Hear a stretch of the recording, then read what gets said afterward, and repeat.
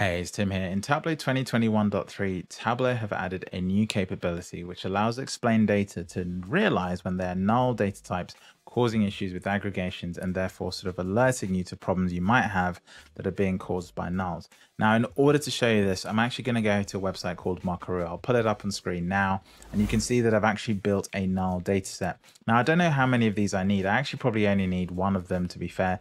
But what we've done is we've essentially created some ID numbers, and then we've got a progressively decreasing level of nulls in each of these columns. If I actually look at the preview, you can see what that ends up looking like.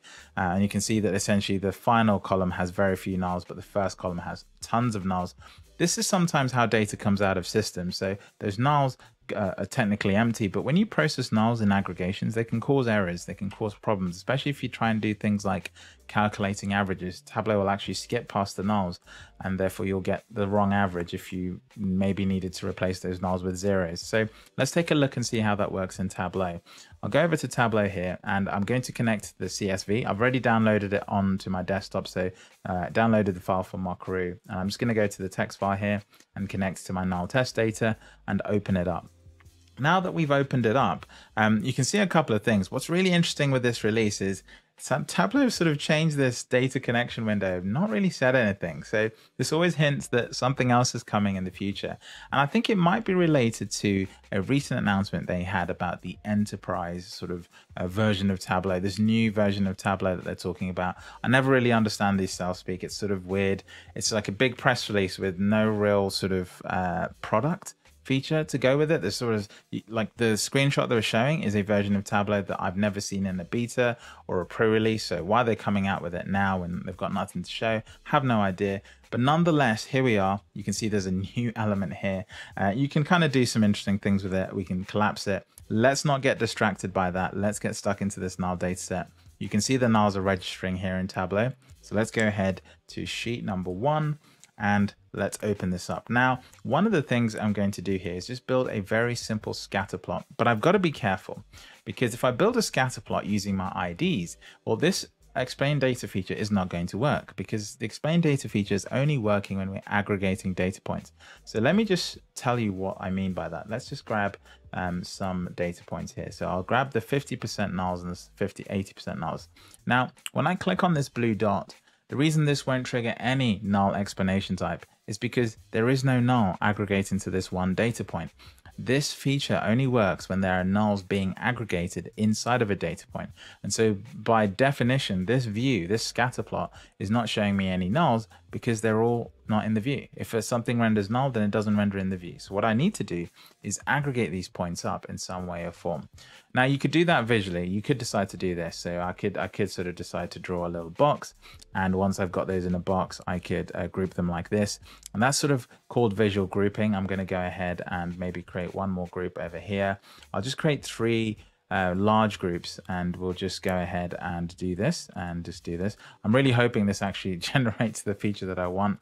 And when we do those groupings here in the visualizations, not only do you see the colors change, I've got blue and orange, but you should also see that it's created a group field over here on the left hand side. So what we can actually do is go into that and edit the group, and for the remaining fields you'll see that it's already created an other grouping. That's automatically done when you sort of visualize it inside of any sort of visualization and you do the grouping. So let's hit OK. That's pretty much where we want to go. And I'm going to remove the ID from the detail field. And that gives us just 3 points. And now we're ready to test this feature. I'm going to go ahead and click on this top right dot here. And once I've done that, I'm just going to go over here and you'll see that unfortunately I don't get the capability to sort of break this down. And that's because I think explain data has not been sort of rigged to work with these groups properly. So what I'm going to do, I'm going to try another way of grouping these and we'll sort of give this another attempt. Okay, so what I'm going to do is it doesn't want to work with these groups. So what I'm going to do is I'm going to force it to not group everything into others. So we're just going to bring everything out here and leave those out on their own and click OK. I think what's actually happening is that the other grouping is actually what's breaking this. So We've removed it, but that's fine because we can still see these other data points. And now you see explain data actually wants to work. It's just over here where my sort of cursor is. You can see there that it's there. So let's go ahead and click on that and let's see what explanation types we get. Now, one last thing, if I'm trying to force this, what I probably want to do is I want to go down here and make sure that I can see that explanation type in the configuration. So let's go ahead, click on that wheel, go to explanation types. You can see I've got a full cohort of explanation types here. And the new one is actually there. Percentage of nulls is actually added to the list. So let's go ahead and remove this and click OK. And now what Tableau is going to be doing is it's only going to be looking for the percentage of null sort of error. So what I'll do is I'll click back out and I'll click on this blue one now to see if I can trigger this. So let's go ahead and click on the light bulb. And immediately we see two sort of issues. It's looking at the field 50% of null and 80% of null. It says it's higher than expected. When we go through, you'll see that there's no explanation. So additional fields were not available for consideration in this analysis. So it's not really getting anything from that first one. Let's go ahead to the second one. And again, the same thing. Nothing's really being used here. So that's sort of a shame. Let's go back and let's click on one of these other ones. Let's go to this one here. Let's run the explanation again. And let's see if we get it here. So we don't get it here. And if I go over there, unfortunately, we're not getting it there. So it's sort of strange. This is not triggering how I expected it to trigger. I would have hoped that the percentage of nulls within these records is actually quite high because, of course, I'm using fields from both the 50 and the 80% of null setup. So maybe there's something interesting there with the way that it's working, that it's just sort of not bringing them in.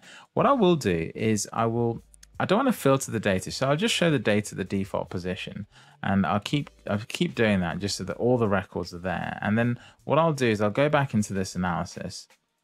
Let's go back into this analysis and look at the explanation again, and then see if this time it comes through. It doesn't unfortunately come through, which is sort of odd. Now, what will happen here is if I look at this sort of group of explanations, unfortunately, you see here, explanation cannot be calculated for a mark that is null. It even knows that it's null. So unfortunately, this is sort of strange. I don't know what's going on here. Let's try one more thing. Let's try this. Let's bring in the list. I'm actually going to do this manually. I don't know why this is the case, but I'm just going to try this. Sometimes this has worked in other cases. So you go manually grouping stuff and then suddenly it all works. So let's spread this out so I can actually see the grouped ones at the top. Here you go. And let's do this, and let's just manually group these. And what I'm hoping is that I do catch a decent amount of nulls in each of these groups. So let's just scroll down a little bit. I'll make this group the largest group, just so that the totals are sort of really high. And what we'll see here is that the remaining items, what we'll do is we'll put them into a final group.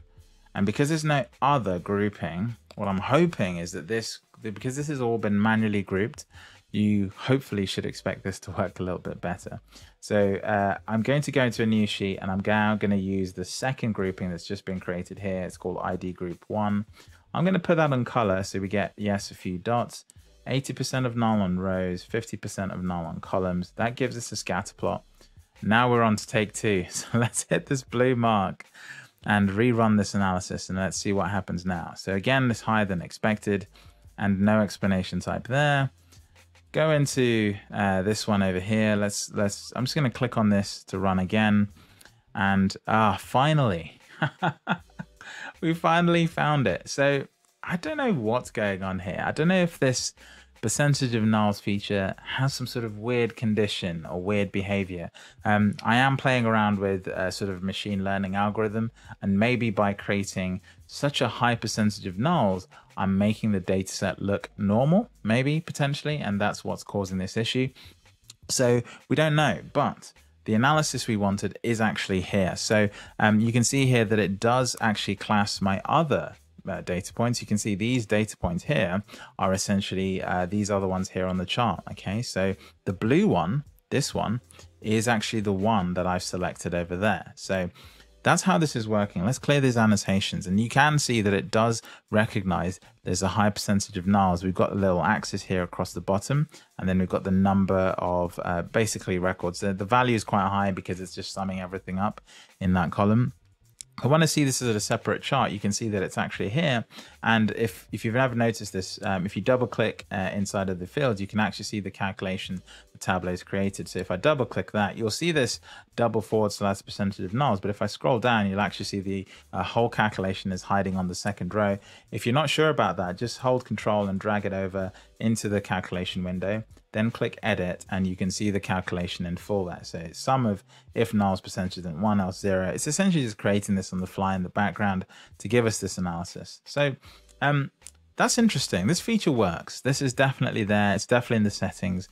We might be triggering it in a slightly different way. Let me try one last thing. Let's see if we can get this more consistently by using something with a lower percentage of null. So let's go to 20% of null and 10% of null. So here we have a much smaller percentage of records with nulls, and let's go ahead and try and see if we can get this on the data point. So let's go ahead, click this first one here, click on the little light bulb, and let's go look at this value. And again, we don't get it on this record.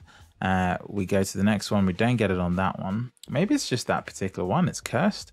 Let's run it again on the second one, and we don't get it this time on this one. And we don't get it again on this one. So let's go to the next one. I'm really now curious, how is this algorithm that they've sort of built in here working?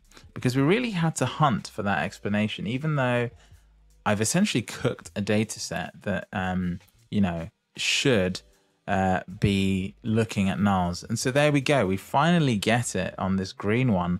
Now, I don't know what's different about this green data point compared to these other data points, but hey, Tableau, if you're watching, download the data source and let me know what's going on here. What is the explanation really behind this? Because in many ways, there are nulls in this whole entire data set. I've sort of cooked it up, and I'm expecting that analysis to show after a specific threshold. Maybe it's 5%, maybe it's 20%, maybe it's 30%. Maybe you're looking at my data set and you're coming up with a percentage, and that's being normalized. And what I will do is, if I grab the documentation, for the record, when I do these videos, I always have the documentation up. I really don't know everything off the top of my head. So on the other screen here, I have the documentation, and you can see here, the explanation of the feature is actually pretty good. If we go down, let's go look at nulls, null explanation. So here we go. We have null values. There's nothing here in the documentation that mentions a threshold. So it just says null value explanation type calls out a situation where there's a higher than expected amount of missing data in a mark. I guess the question is, what's a higher than expected amount of missing data? How is that actually derived? We don't know yet. Maybe we'll find out. It indicates the fraction of target measure values that are null and how the null values might be contributing to the aggregate value of that measure. Okay, so the percentage of values that are null. Yeah. Next, optionally exclude null values in the mark. Okay, yeah, perfect. So in essence, I think this is really the key thing. How is that value derived? What is a higher than expected amount? Higher than expected amount for what kind of data set? Where is that value? How is it deriving that value? If I cook up a data set full of nulls, well, that maybe normalizes the nulls, and therefore you're not going to alert me as often. Maybe with this green one, I have a lower percentage of nulls. I really don't know. I'm not about to go sort of digging through it either to find out. So yeah, Tableau, if you're watching, I'd really love to know what's going on there. And yeah, maybe you can help shed some light for other people who might be relying on this feature. Okay. Thanks for watching. I'll catch you in the next video. Be sure to check out some of the other features in 2021.3. It's sort of strange that we're sort of playing with Tableau in this way. Again, the beta program has actually been pretty good. We've actually got a decent chance to try some of these features out. But again, some of them are just brand new. We haven't had them in the beta process to play with. So we are going to find things like this and bugs when these videos won't be as smooth as you think. You probably saw this explanation and the length of the video and thought, what's going on here? This looks like an interesting feature. And most of it was just troubleshooting. So that's sometimes just how it is. Thanks for watching, and I'll catch you in the next video.